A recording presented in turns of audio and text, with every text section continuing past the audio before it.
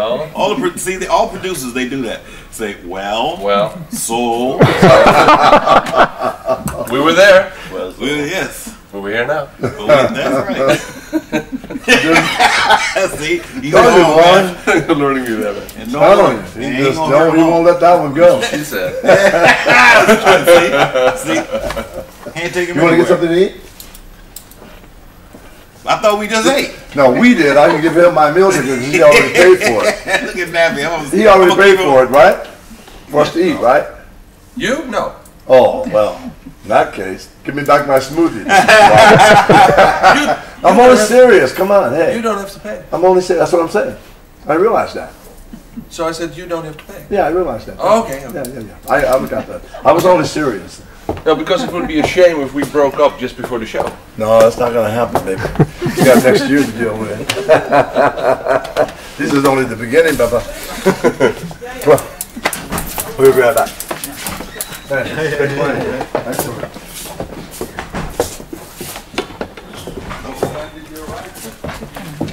Article. Billy. I love that story. Yeah. Can I tell Paul? Sure. Absolutely. Can you tell Paul? Because he's filming this. Oh, this is okay. good. Sir. I would like that for my private collection. Really? This is one of my favorite George Duke stories this week. You have to do it in English. 7 minutes. Oh no, it's 7 seconds. It's 7 seconds. 7 seconds. I don't know where I was. I know where it was. It was in Holland, right? It was. Was it Holland or France? I don't think it was Holland. It was somewhere in Europe. It was an outdoor show. And Could have been I was Holland. playing with Frank, and I was in the 1970s somewhere, you know. And we were playing this gig. I was playing a Farfisa, and you know there weren't in a rock band or even a comedy rock band. There weren't a lot of guys that looked like me in these bands. And so people came up to me during the show and after the show. They kept calling me Beely, Beely, Beely, Beely. And I was like looking around trying to figure out who they were talking to. Beely. And I said, I don't know what they're referring to. And they said, and then I went back to the hotel and I figured, I said, oh, they think I'm Billy Preston. Billy Preston. Because, you know, he was the only black guy in the group. You know, and so they figured I had to be Billy. And so that was as simple as that, you know. So I became Beely. Beely. Probably France. Jorge. If they say Beely, it's probably France. Beely. It was Beely. It's France. I didn't know what they were talking about. It's funny, man. Odd moment. That was it. See, short. Okay, we got another 6 minutes. Do you got another story? Another story? From Frank's time? That I can talk about on camera? You willing to talk about on camera? In Holland, yes. No, I told Cole, I remember nothing. Well, I'll give you one.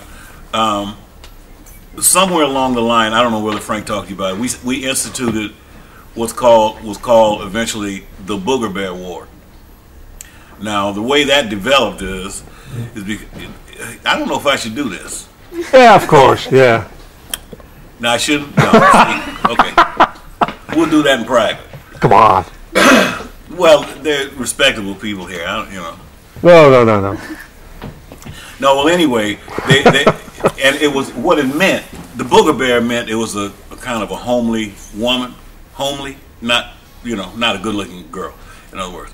And so there used to be these groupies that hung out at the show, and and so some of the guys were, involved with that kind of thing, and they made up this mask that kind of looked like a cross between a gorilla and a.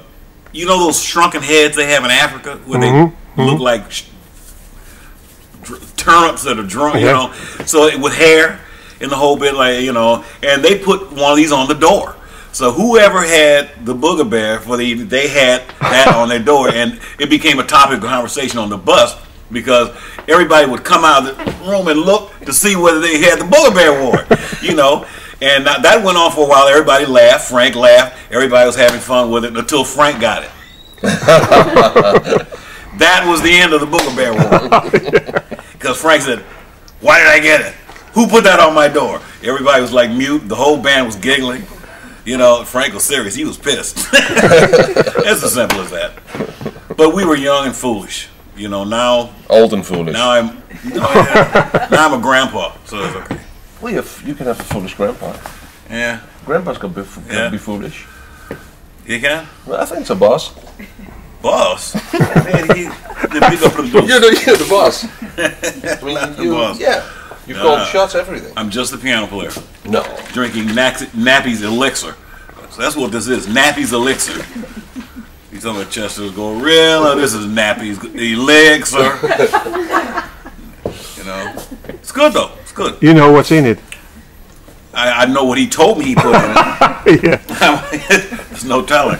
Well, you bought just about everything in that greengrocer store yesterday. Yeah. I mean, I want that, I want that, I want that. Tastes good. It's sweet too. Yeah. A lot of sugar in it, I'll tell you that. Well, I had my banana this But morning. no dairy in it, huh? No, he said no. Okay. Don't need dairy. Actually, I don't do dairy. No. But he's got me taking all this coral calcium to make up the difference. I carry more vitamins with me now because Dr. Brock, Brock. formerly known as, you know, the singer Brock, you know, has become a vitamentarian. A vititarian? Is that a good word? Vititarian. A Is it a word? a vititarian. And he's serious. He came to my house delivering bottles of vitamins. And he says, you got to take this, blah, blah, blah, blah, blah. Oh, is that my son? Yes. Just trying to fit this girl's voice in with a radio track. My son is doing a remix. And he's bothering him. He'll be okay. Got nothing else to say. Man, you look a little like a young Sergio Mendes. A young Sergio Mendes. Yeah. You play keyboards and sing? No, yeah, just at home. Yeah, just a little. You look like you could be in his family. Yeah. He's a nice guy. He likes wine too. Oh, right. I like his music. Right. Yeah, he's a good guy. Good guy. Sergio, Billy. This is our chance to have a Sergio Mendes, Billy Preston duet. Oh yeah. This is the big chance. Oh Lord. Produce. Is he still alive, Billy Preston? No, he passed away, huh? Yeah, he went to the other planet. Yeah. Oh, fine. Yeah, he checked out a few years back. Yeah, I remember Long that. Yeah. Billy Preston. Oh, yeah, that's the other one. Yeah. Does it go around circles? Yeah, he was a talented guy.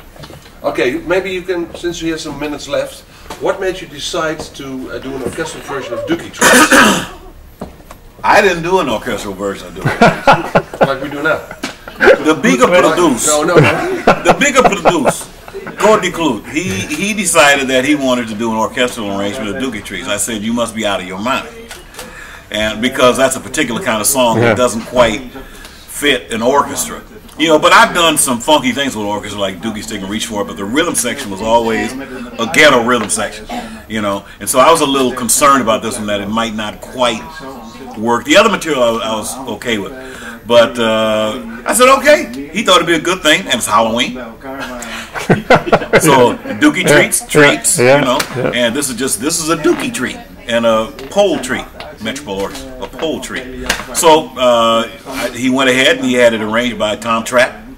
And I got here the first time we went through it. It was kind of interesting, but the second time, it really had that feeling. It got kind of funky and loose at the same time. But it was Cole's idea, not my idea. I would have never chosen Dookie Trees to do with the Metropole Orchestra. And Uncle Remus? This is a serious organization, you know. But he the bigger producer. Yeah, the biggest producer. Yeah, so Sausalito, that was also again his idea. Basically, Cole put the show together. He came up with these ideas, and everything seemed cool with me. Uncle Remus too? Uncle Remus, all those, yeah. Uncle Remus was Cole's idea. He thought it'd be a good way to close out the show. Yeah.